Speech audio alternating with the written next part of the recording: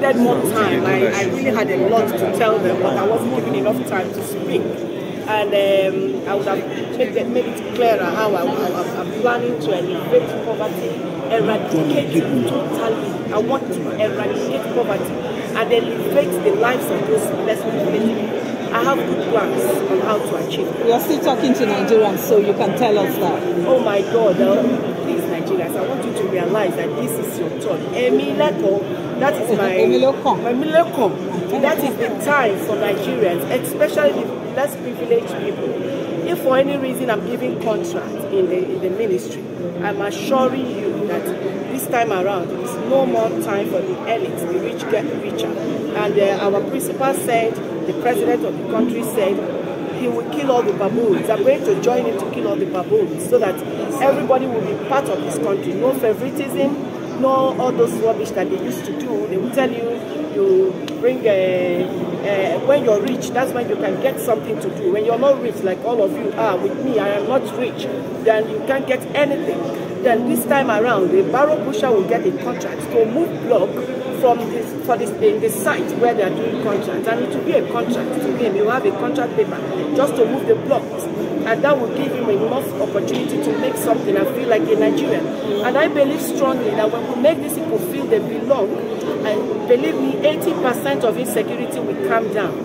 If you were in their position and everybody, a few people are very wealthy and you're suffering, you can't even afford a square meal, how will you feel? What are you living for? You watch your parents die out of 1,000 naira, you could buy even drugs to keep them going. Malaria kills them anyhow, like as if they're rats. How will you feel? So this time around, this is their time because of the kind of president that we have. This is their time, and I can assure you, I am ready to cooperate with the president. He said, let the poor breathe. Do not suffocate the poor. I will make sure the poor, I am not begging for the poor to breathe. I am not begging for them not to suffocate the poor. I will make sure they don't do that. Because as far as the president has said it, I am going to make sure that I bring anybody who tries to do it to book. I mean it very, very well. So do you have a preference for the ministry you would like to head? What's your agenda for women once you are doing your program? Do you have a preference? I don't believe in gender. I'm sorry to say this to you. I don't believe in gender. Everybody is supposed to work hard. If you want a position, go out there and fight for it. That is what I mean.